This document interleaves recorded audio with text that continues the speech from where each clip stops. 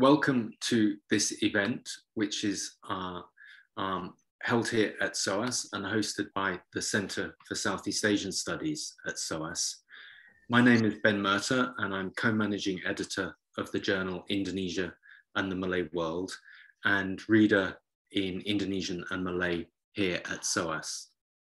It's a great pleasure to welcome you all to this event celebrating the recent IMW special issue of the collected works of Russell Jones, with his focus on Malay manuscripts and in particular paper and watermarks. The special issue, expertly edited by my colleague Dr Farouk Yahya, who will be speaking in a moment, was published in July this year and is available online or in print versions. I should thank my colleague and co-managing editor of the journal, Pauline Kung, for her ever tireless work in preparing the copy for publication, and to Emily and Lawrence at Taylor and Francis and other members of the editorial board of IMW who supported this publication in different ways. I should also thank and welcome Saffron and Myri Jones, who are here today and who were also most supportive of this issue. Now, I'm sure that Russell Jones was known to many of us here, either in person or through his work. He was lecturer in Indonesian here at SOAS between 1967 and 1985, and was also one of the founding members of Indonesia Circle, which later became Indonesia and the Malay World. And so it's with great pleasure to welcome you all here today for the discussion of his works. I should now introduce my colleague, Dr Farouk Yahya. Farouk is Research Associate in the Department of History of Art and Archaeology in the School of Arts here at SOAS. His own research interests include the Southeast Asian arts of the book, as well as texts and images relating to magic and divination. He is the author of Magic and Divination in Malay Illustrated Manuscripts, which was published by Brill in 2016, editor of The Arts of Southeast Asia from the SOAS Collections, from Arika Books, 2017, and co-editor of Islamic Occult Sciences in Theory and Practice from Brill, again, 2021. But today, Farouk is here to discuss Russell's work on paper, watermarks, and manuscripts more generally. Farouk is going to talk for 20 to 25 minutes or so. And after that, we will have time for questions and also for some comments and memories of Russell. So over to you, Farouk. Thank you very much indeed for coming and speaking here today. Thank you very much, Ben, for the introduction. And also thank you very much to the SOAS Center of Southeast Asian Studies, especially Rachel Harrison and Charles Talender Upsdale for hosting the event today. So hello, everyone. It's a pity you can't have this in person. So otherwise we could have a bit of makan-makan or something. But on the other hand, the online format of today makes it possible for those outside London to join us. And it's very heartening to see so many people from all across the world joining us for this event today.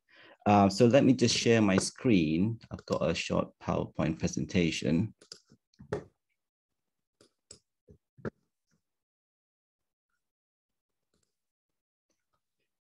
So as Ben mentioned, today's event is to celebrate the recent publication of a special issue of the SOAS-based journal Indonesia and Malay World, which gathers together the works of Russell Jones on the paper used for copying Malay manuscripts and watermarks. Now, Russell had been working on publishing a collection of his works on this topic for a very long time, but sadly never got to complete it before he passed in 2019. So the publication of this special issue is intended to go some way towards fulfilling some of his plans, and as a thank you and tribute to one of the founders of this journal. And to me personally, it was a pleasure and indeed an honor to be able to edit a volume of Russell's works, which are so important for the study of Malay manuscripts. Now, although I was never formally one of Russell's students, Russell gave me a lot of guidance and help in my research, even going back to when I was first starting my PhD. And indeed, in 2015, Russell had actually approached me to help him put together the publication of his collected works. So it felt quite appropriate for me to guest edit this present special issue. Now, we owe many thanks to Russell's family, Moya and Saffron Jones, for their kind support in the publication of this special issue and for generously sharing Russell's works and materials.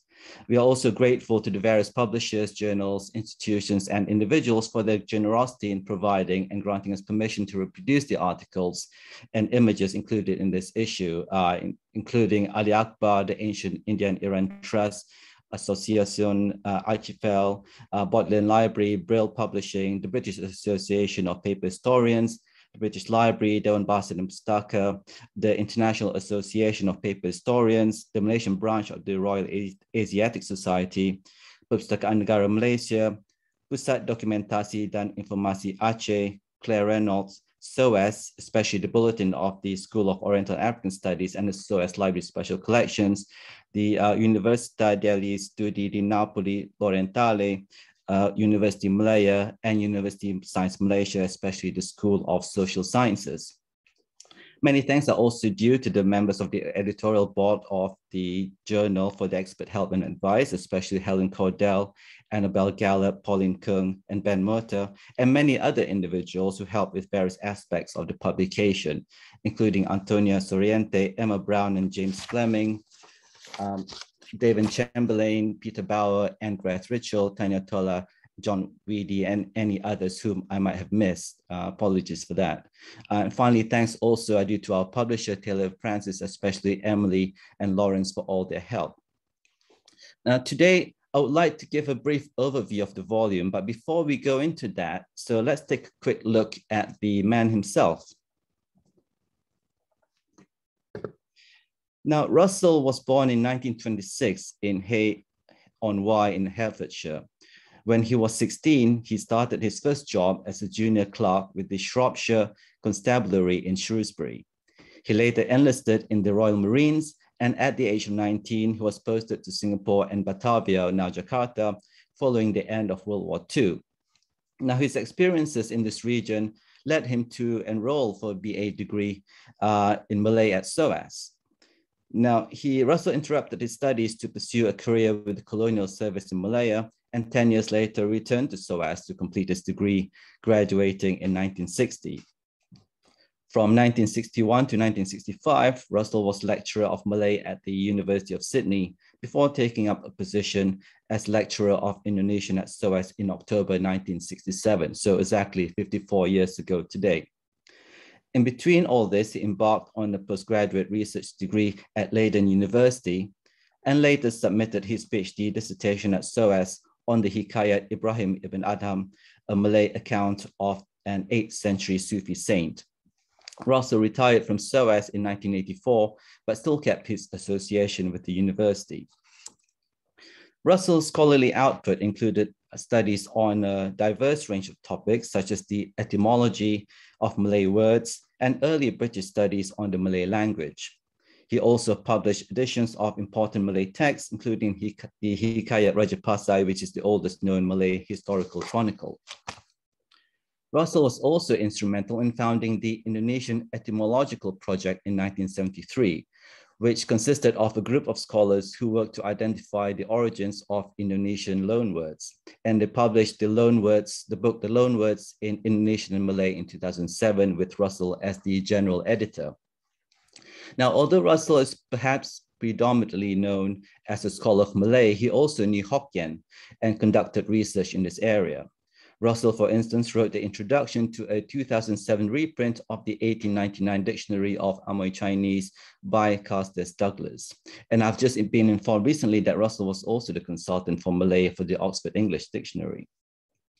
Now, this brief account does not do justice to Russell's long and illustrious academic career. So for further information on Russell's life and a list of his publications, please see his obituary in issue 140 of Indonesian Malay World, published in 2020.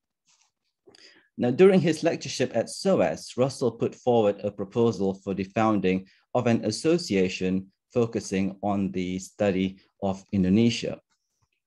Founded in 1973, it was named Indonesia Circle, and it organized a series of gatherings and published a newsletter, which later evolved into the peer-reviewed journal Indonesia and the Malay World. And indeed, in 2013, Russell contributed an account of the history of the journal for the 40th anniversary of the formation of Indonesia Circle. Now, Russell believed that it was vital to study not only what's written on paper, but also paper itself. He stressed the importance of looking at the manuscript as a whole and was a pioneer in the field of Malay codicology, which is the study of the material aspects of manuscripts like the paper, the ink, the binding, and so on. So by examining the physical features of a manuscript, we can obtain a wealth of information, not only on the production and history of the manuscript itself, but also the society in which the manuscripts was made and used. Now, a major issue affecting the study of Malay manuscripts is that many of them do not have colophons and do not have dates. And Russell argued that by investigating the physical features of a manuscript, it can be very valuable in providing an estimate for when and where the manuscript was copied. He applied the study of paper and watermarks. Watermarks is the graphic design used by paper manufacturers, sort of form of trademark. And you can see an example in my background. So he applied the study of paper and watermark in his PhD thesis in the 1960s.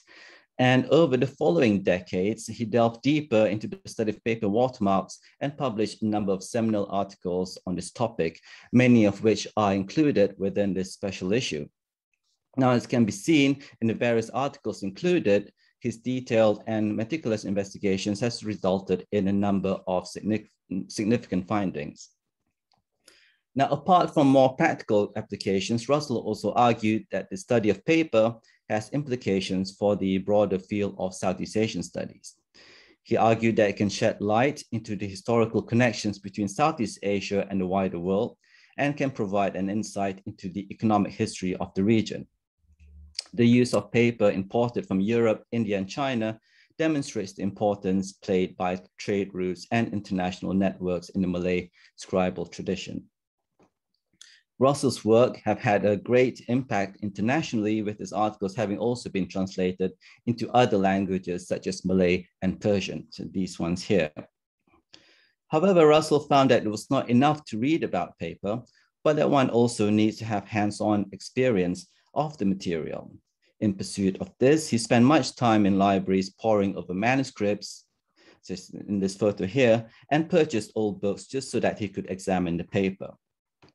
And he also collected manuscripts from Southeast Asia, which are now kept in the British Library. For example, this beautifully illuminated Maulid, Kitab Maulid on the screen here. And he also visited paper mills. He also visited one in Southeast China in 1994. So this is where he published an article about it in 2002.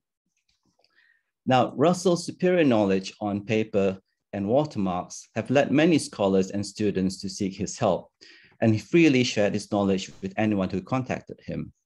He was even referred to by Cyril Skinner in 1982 as the Sherlock Holmes of the world of Malay manuscript, a comparison that Russell was particularly delighted about. So I found one of his old PowerPoints, and he had this slide at the end of his presentation, so I thought it was quite amusing.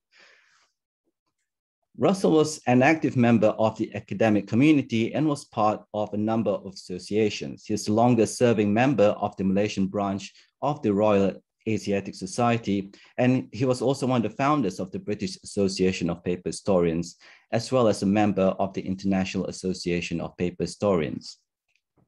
Russell's interest in paper even extended towards trying to produce it himself. After retiring from SOAS in 1987, he moved to Cornwall with the intention of restoring an old watermill to produce paper. Although this venture was not successful, Russell continued to conduct research on the paper mills and paper makers in Cornwall during the 18th and 19th centuries. So this is an example of a paper mill in Cornwall. So his material on this topic, his research on this topic, has been deposited at the Crescent Kernel Archive in Redruth in Cornwall. For many years, Russell had wanted to disseminate his knowledge to future generations of scholars, librarians, and archivists. He wanted to do the following. Firstly, to set up an online database of watermarks based on manuscripts and documents produced in Southeast Asia.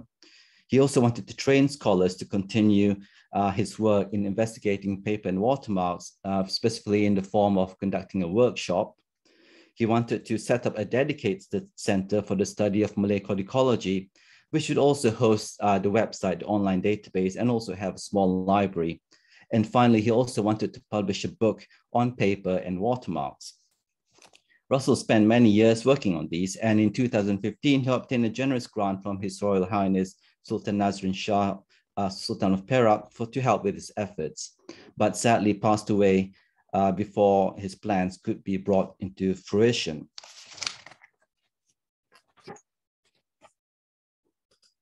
So this special issue of Indonesia and the Malay World is therefore a step towards an implementation of Russell's plans.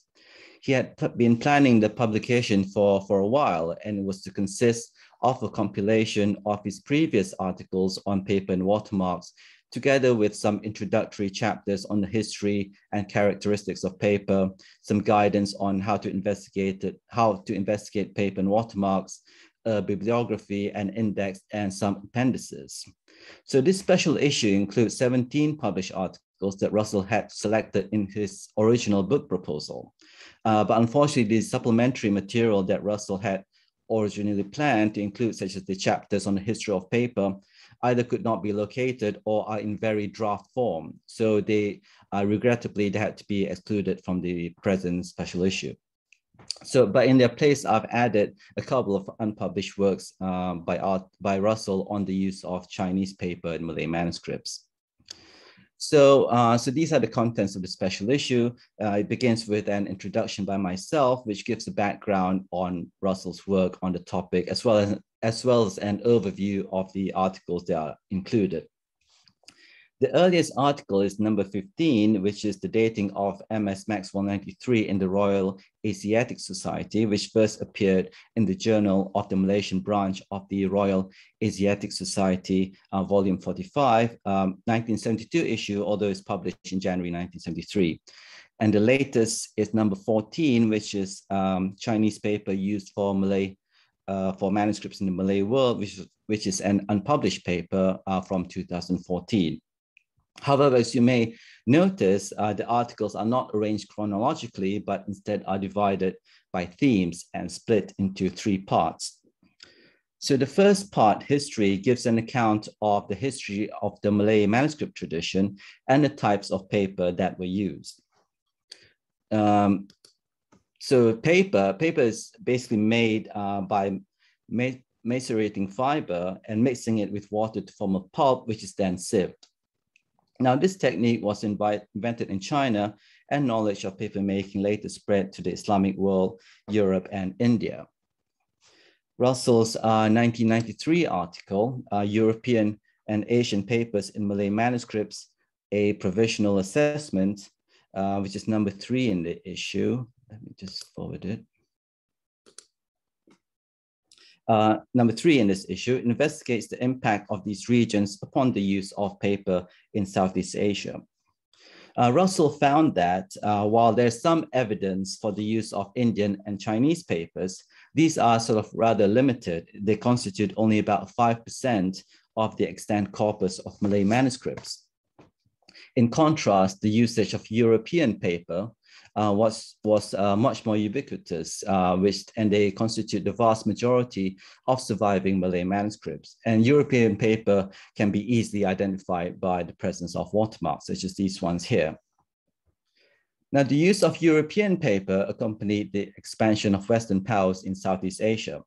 By the 18th and 19th centuries, the Dutch and the British were among the main suppliers of paper in maritime Southeast Asia. So the one on the left, the Dutch line, is basically a Dutch watermark, and the one on the right, Watman, is a British company, British paper maker. There was additionally another stream of European paper that existed outside colonial channels. This comprised paper from Italy, which Russell investigated in his 1998 article, Crescent and Eagle Watermarks in Malay Manuscripts, which is number 4 in the special issue. Watermarks commonly found in this type of paper include 3 crescent moons in a row, so this one top left, a moon face, such as these ones here, where a crescent moon has a human face in the profile, and a double-headed eagle. Unlike Dutch and British paper, the use of Italian paper in Southeast Asia did not have colonial connections. Now, Italian paper was widely used in Egypt, and from there it was re-exported to other parts of Africa and also to Arabia. So Russell proposed that Italian paper was exported into Southeast Asia from Mecca, and he also raised the possibility that the import of Italian paper into Southeast Asia replaced an earlier trade of Islamic paper into the region. The second part of the special issue, methodology, provides some guidance on the techniques that can be used to investigate paper and record the information, as well as future steps to take the studies forward. As paper used for Malay manuscripts are commonly of European manufacture, watermarks can also provide a clue to the date of a manuscript. And he discusses this in his 1988 article, From Paper Mill to Scribe, The Lapse of Time, which is number 9 in this special issue. Determining the date of a manuscript can be done in a number of ways, depending on whether the watermark is dated or undated. A watermark that has a date, and these are typically those of British manufacture, can produce the earliest date in which a manuscript could have been copied. But in his research, Russell found that 2/3 of the Malay manuscripts were copied within 4 years of the manufacture of the paper, and more than 90% were copied within 8 years of the manufacture of the paper. If, however, a watermark does not have a date, there are other methods which can use to date a manuscript.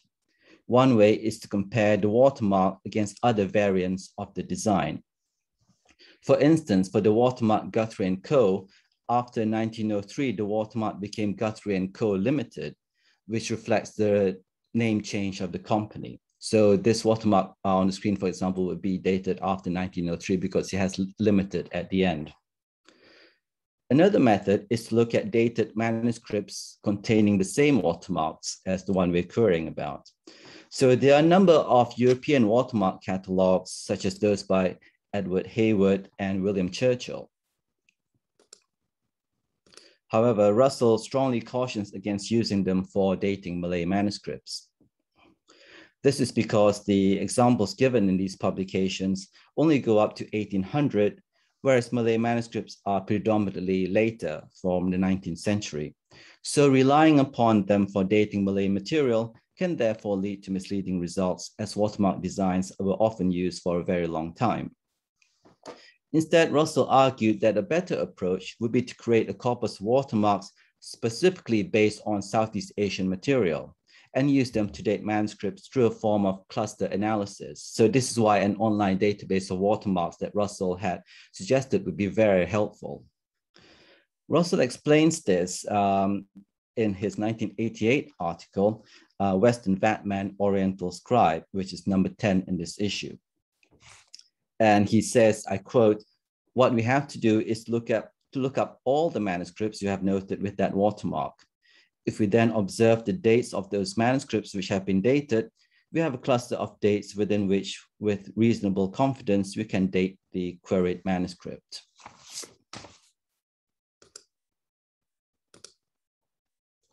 Other look-through characteristics of the paper are equally important to be noted. In his 2011 article, Watermark Icons or Words, with reference to methods of dating Malay manuscripts, which is number 11 in the special issue, Russell notes that chain lines, so chain lines are basically lines that appear on the paper as a result of the wires from the paper mold. So chain lines are also helpful in identifying the type of paper and its date. Russell has observed that the presence of chain line shadows, so shadows along the chain lines, also known as bar shadows, indicate that the paper was made prior to the 19th century, and which therefore gives another method for dating paper. So here are two examples of chain lines. The one at the top has shadows along the lines, and the ones that the paper at the bottom doesn't. So the one at the top would date to before 1800, while the one at the bottom would date to after 1800. So far, the discussion has been focused on the investigation of European paper. Asian paper, however, can be more difficult to ascertain, but they have certain characteristics that can help to identify them, particularly in regard to Chinese paper. So Russell discusses this in an unpublished paper that he presented at the study day on Indonesian manuscripts at the British Library in 2001, titled Some Remarks on Narrow Chain Line Intervals in Paper, with particular reference to Chinese papers, which is number 13 in the special issue. So in Asian paper, the intervals between some chain lines are narrower than other intervals. So basically in European paper, the chain lines are in regular intervals, but in Asian paper, they're not. And usually some of them are narrower than the others, and they usually appear sort of in pairs or in threes. So this manuscript of the Hikayat Sri Rama in the Bodleian Library has this sort of pattern of chain line intervals. And also you might be interested to know that this paper of this manuscript also has a Chinese seal, which denoted the maker or distributor of the paper, indicating that it was of Chinese origin. And recently, Annabelle Gallup and Kawashima Midori have identified several other manuscripts from maritime Southeast Asia with similar papers bearing Chinese seals. And Russell discusses these findings in an unpublished article from 2014, Chinese paper used for manuscripts in the Malay World, which is number 14 in the special issue. The third part of the special issue, application, highlights a number of case studies that show how Russell had applied techniques, codicological techniques to date manuscript based on their codicological features. He demonstrated this, for instance, in a 1983 article, an essay at dating and description of a Malay manuscript, which is number 18 in this special issue, which he co-authored with Claire Roundtree, now Claire Reynolds, who was a paper conservator at the British Library. Taking a manuscript in the British Library, Russell showed how the results produced by examining the characteristics of the paper and the history of a manuscript can tally with the date given in the colophon, which in this case is 1802. In 2004, Russell donated to SOAS Library his collection of beta radiographic negatives and prints of watermarks, together with the register and the equipment used to create them. This is I believe, the single most comprehensive collection of watermarks of Malay manuscripts. The register of these watermarks is published for the first time in the appendix of the present issue. The watermarks listed in the 121 entries consist of reproductions made at SOAS between 1980 and 1990, and also includes a few watermarks from the collection of Terence Walls in New York. Each entry is accompanied by details of the manuscript or the book the image was taken from, including its date, which is a key element which will help us in dating other manuscripts with similar watermarks. The special issue ends with a brief postscript. It is based on an extract from the concluding chapter of his proposed book, and it provides a summary of the main points that have been covered. So we hope that this special issue of Indonesia and the Malay World will be a useful resource for the study of Malay codicology, particularly on paper and watermarks, and for Malay manuscript studies more generally. In doing so, it will fulfill Russell's wish to impart the deep knowledge he had acquired over his long career to future generations. The works compiled in this issue are a testament to Russell's dedication to the field of Malay codicology. We would like to thank Russell Jones, without whom none of this would have been possible. We are honored to have had the opportunity to work with him and learn from his guidance. And this special issue is a mark of our appreciation for his unending efforts, support, and generosity, both for establishing and developing the journal into what it is today, and also for advancing the field of Malay manuscript studies. So rest in peace, Russell. So thank you very much. Over to you, back to you, Ben. Thank you very much indeed, Farouk, for that. We have an hour altogether for our session today. It's just gone 11:30, so that means we do have time for questions. We have time for memories of Russell and his work and him as a scholar and as a person. So if anyone would like to say something, please just raise your hand and my colleague Charles can sort of will allow you to speak. Or if you wish to put anything into the question box, you can do that as well, and then I can read out the question for you.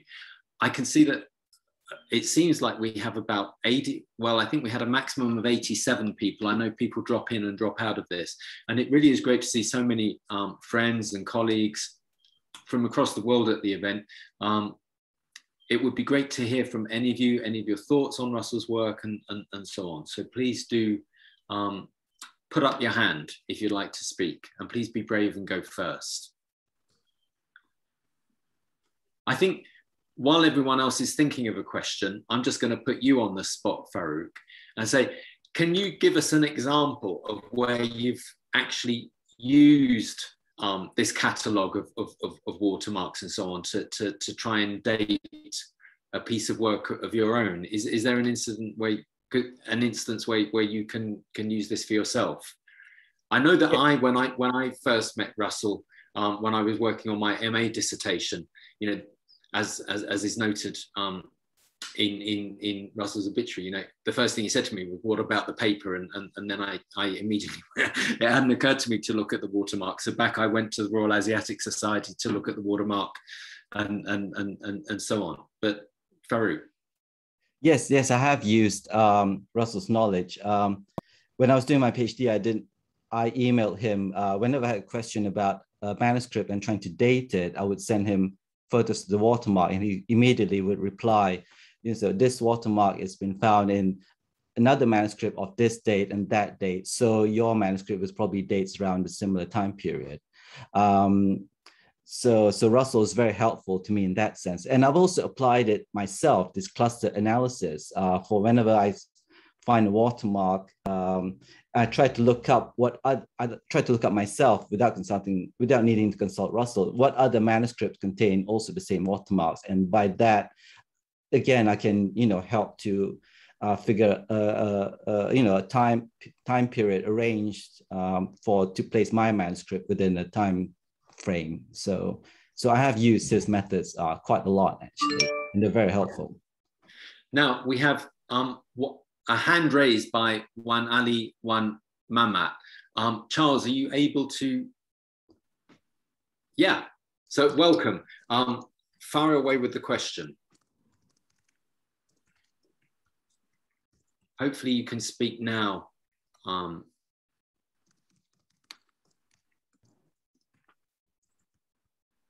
Hello, can you hear me? We can, yes. Yes, sir. First, congratulations to brother Dr. Farouk for making the collection of articles by Dr. Russell Jones possible to be published. It brings to me good memory of my relationship with Dr. Russell Jones, because in 1987, I was doing my Master in Library Science in UCL, University of London, and he was my lecturer. And when I did the short essay or long essay, which in Malaysia we call it thesis, he supervised me, and he guided me and showed me his works. And I think a few of the papers that has been published, he showed me when I was a student under his guidance. And I think, and I also visited his house and his study apartment. Mm-hmm. And I heard just now, the wife of Dr. Russell Jones and his daughter is here. I cannot remember their names, but I remember I visited the house and I saw the daughter at that time, maybe about 6 or 7 months old. And I met the wife also. So it brings me good memory of my teacher, Dr. Russell Jones, when I attend this session.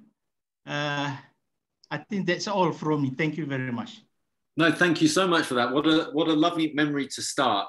And I think so many of us here have sort of worked with Russell in so many different ways, as you know, many of us were sort of his either official or unofficial student.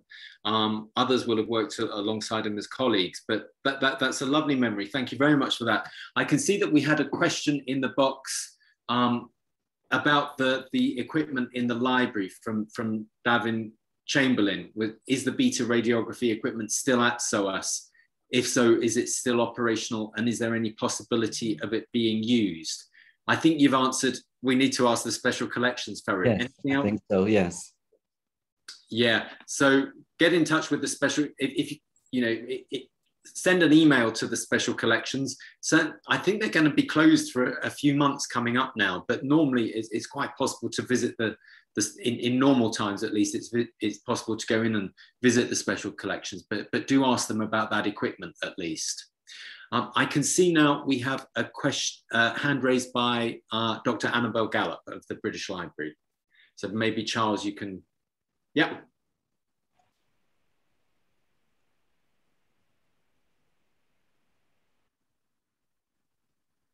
I think you're on. Okay, can you hear me now? Yes, we can. Right. Yes, well, thank you so much. What a wonderful tribute, Farouk. And it's wonderful, Moya and Saffron, that you're attending too. I was probably the last cohort to be actually taught by Russell at SOAS. I arrived in 1983 for my MA, my master's in Indonesian and Malay studies, and Russell taught me traditional Malay literature for that first year. I have to say, I always found Russell a bit, I mean, I learned so much from him, you know, I studied, you know, the Sejarah Melayu, Hikayat Rajapasai, or, you know, the major works with him. I found him a bit remote at that time when I was at SOAS, and it's really only helping with the notes towards his obituary, so sadly, that I realized that there was a lot going on that behind the scenes, that as a student you wouldn't know that he had quite a lot of sort of difficulties with, you know, problems with SOAS itself.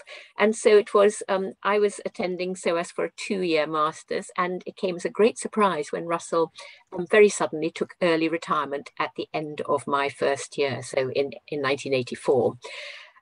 But I've known Russell ever since, and what I think is so extraordinary about Russell is that most scholars, you know, are very active in their middle years and then gradually sort of fade away. But Russell, the opposite happened. He got busier and busier and busier, and we were just in awe of him. That, you know, right into his 80s and even his early, you know, 90s, his overriding ambition was to impart his knowledge about the importance of Malay manuscripts and their paper and their watermarks, and all his time was devoted to trying to ensure that all the knowledge that he had gathered would be imparted. And so, you know, even extending to a visit to Indonesia in his 80s when he was hosted by Amin Sweeney, and you know, who followed him around, sort of propping him up and sort of making sure that he was looked after at all stages.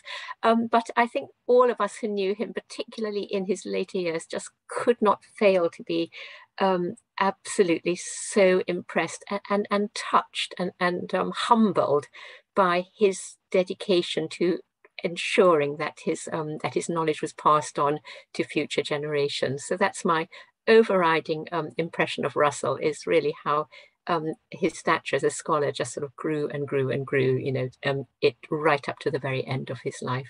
Thanks. Thank you so much, Annabelle. Any more comments or questions or memories from guests? I know that there are so many of you. I have Peter Bauer. Can you hear me? Yes, we can. I had the privilege of knowing Russell for, I don't know, over 40 years. I'm the president of the British Association of Paper Historians, who published several of the articles in this recent commemorative volume. And I also have personal memories because as a child, I lived in Penang. And at the time, though we never worked out whether we could possibly have ever met, Russell was working in Penang. If we did ever meet when in the 1950s, it would have been probably at Penang Cricket Club, a beautiful cricket pitch. But it was a delight to know him. And I do have a question for Farouk. Who now in your field is actually working on paper, watermarks and things? Or are people just generally using the basis of what Russell set up? But is there ongoing research into this? I guess, thank you very much, Peter, for the comments. Just to answer your question, I guess I'm doing some research on watermarks. I always, whenever I look at manuscripts, I do try to take note of what watermarks they are. And so I like to think that I try to continue some of Russell's works. And in fact, I did give a course on codicology of Malay manuscripts at the Islamic Arts Museum, Malaysia, a few years ago. I did try to incorporate some of his research in that. So in terms of codicological studies, it's something that I personally am interested in. But I know others have also utilized his works. And I know that many libraries are now starting to value paper and watermarks. And for example, the National Library of Malaysia in Kuala Lumpur do take note of what watermarks are found in the manuscripts that they own. They have whenever they publish catalogs. So I believe that's possibly might be due to Russell's influence. So that's it. So.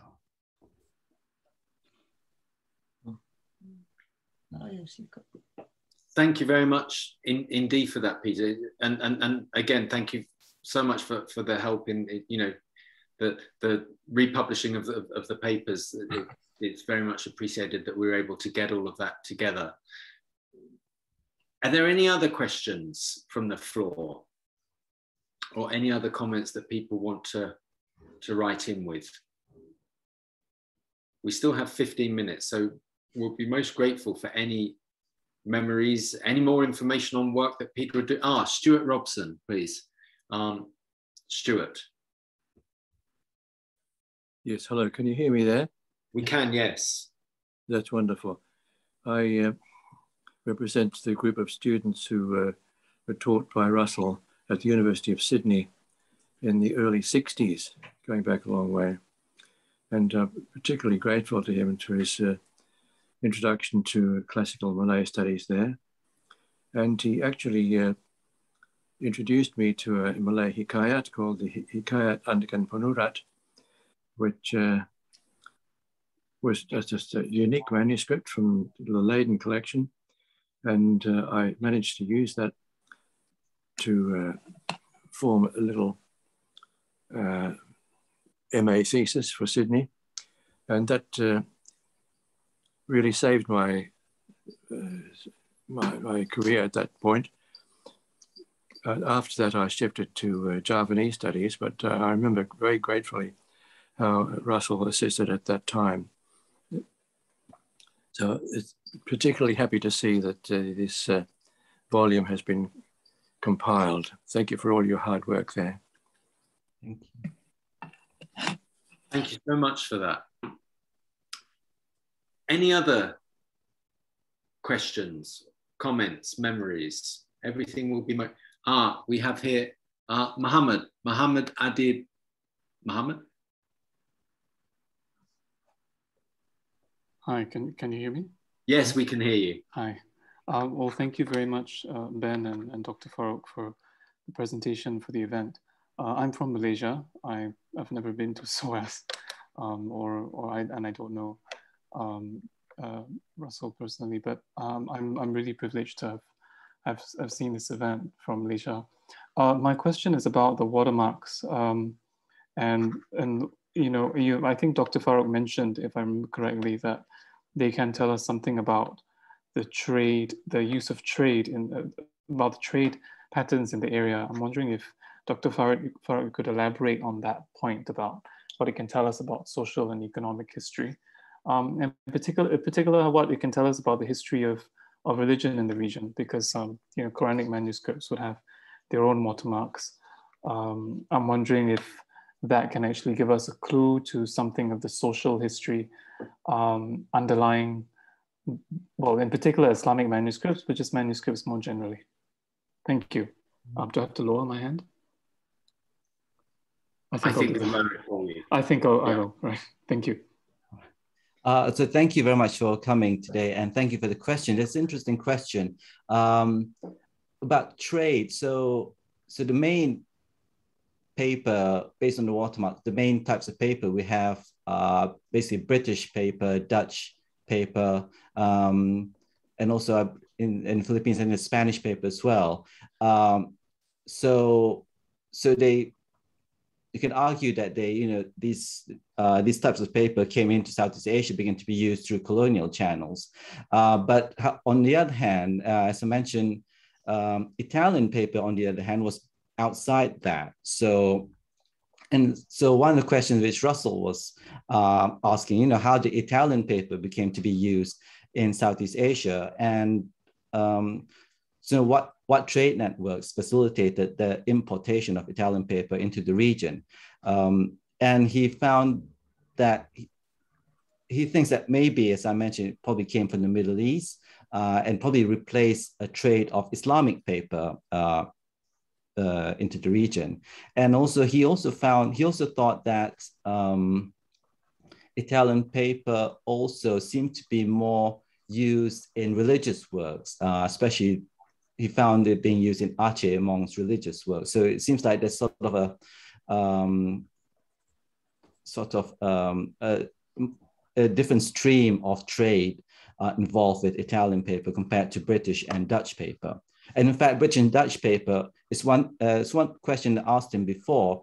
So, is British paper only used in Malaysia and Dutch paper only used in Indonesia? And he said, no, these types of paper, move across. So they're not limited by colonial territories. So again, they must be traded in some way.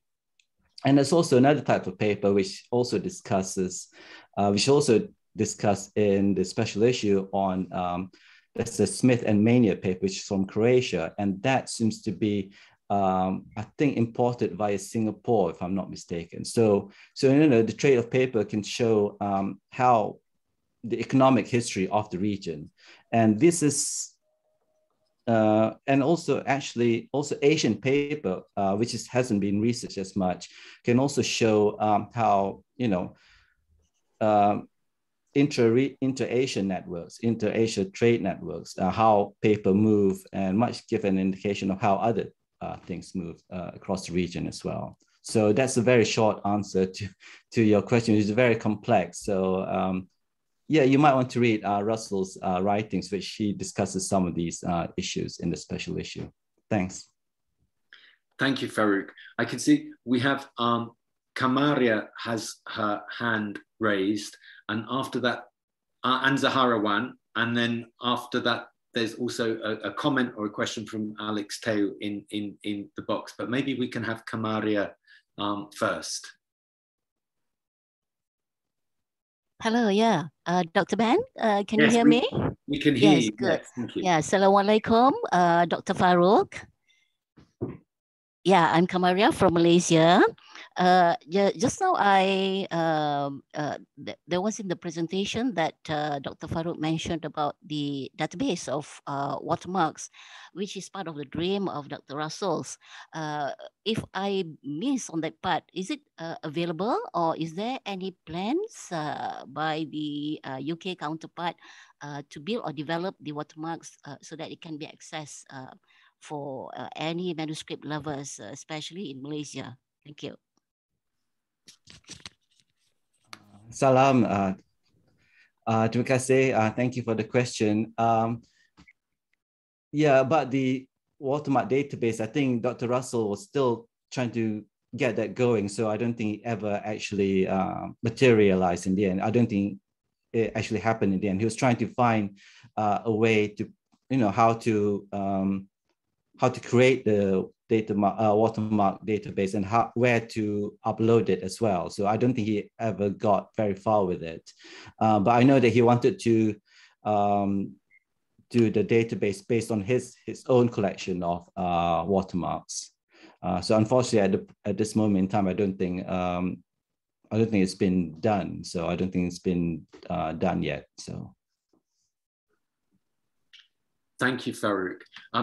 Before we go to Zahara, there's a question here from Rosmawati Ahmad Zakaria. Thank you for that question. My question, do you have any idea on how this paper arrived in the Malay World? Was it in big rolls or was it already cut? So do you know about the actual physical process of how the paper was brought over and how it was worked with? That one, I'm not sure. I think it might be in rolls and reams of paper. I'm not quite clear about that. I think Russell might have discussed it in one of his articles. I can't quite remember, but other people might have a better idea about this. More paper historians might know more, or economic historians might know more about this. So if anyone knows the answer to that one, either type it in a box or put your hand up. But I will now come to Zahara Wan. Okay. Zahara. Hi, hello everyone. Excuse my voice. Just to say that my husband and I have these beautiful memories of a weekend spent with Russell and Moya at their home in Cornwall. And the weekend was just not enough. We were taken to his study where he showed us some of his papers and some watermarks. But I was more interested in his letters from Malaya, letters that he sent to his parents from Malaya, where he was based. So they're very beautiful letters, beautifully kept in biscuit tins. So I'm very interested to read and study these letters. And he had actually sent some copies to me. So there's so much to see. And like I said, a weekend is just not enough. But I did video our visit mostly in his study. That's great. Thank you very much for that memory, Zahara. I'm now going to go to Peter Bauer again. Maybe you're going to tell us something about paper again. Yes, it's in answer to the previous the question about how did the paper arrive there. Until the advent of machine-made paper, all paper was made in single sheets, and they would have been packed in reams of about 480 to 500 sheets in a ream. And basically, you bought a ream or you shipped several reams or 10 reams or 100 or whatever. By the beginning of the 19th century, in Britain, you were getting machine-made paper, which was actually made in rolls. And it was probably still exported as sheets because the stationers would have trimmed it and cut it to the sizes that most people wanted. I hope that answers your question. Thank you.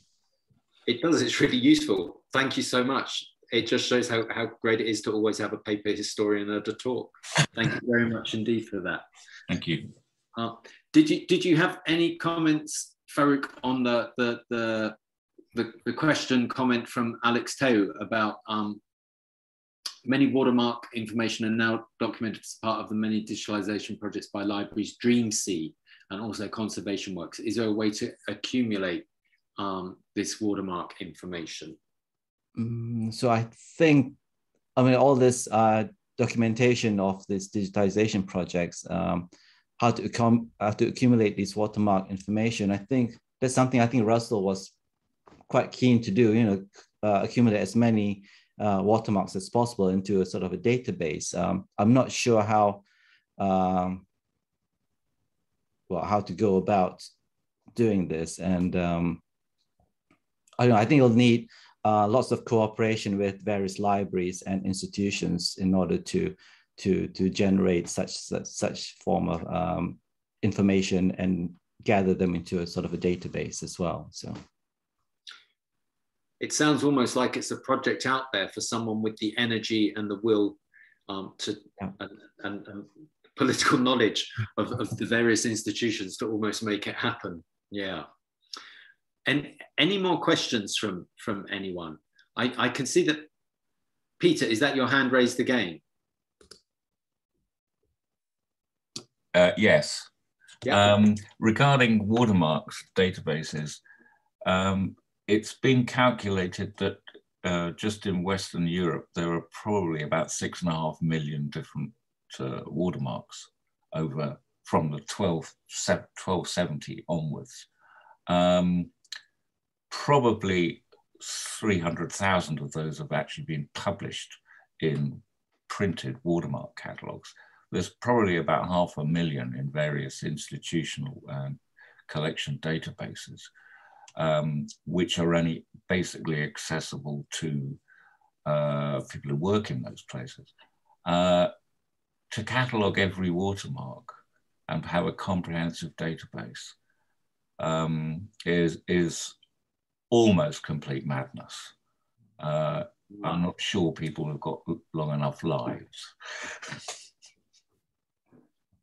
Well, I think that's therefore a good tip, Peter. Well, if a moment ago I was saying it was a good project, I guess the idea that it's complete madness, then there are some caveats involved in this. Yeah. Although I think Russell did say that in terms of Southeast Asia, I think there's only a very limited number of watermarks we actually use. So it might be a smaller scale than that. So.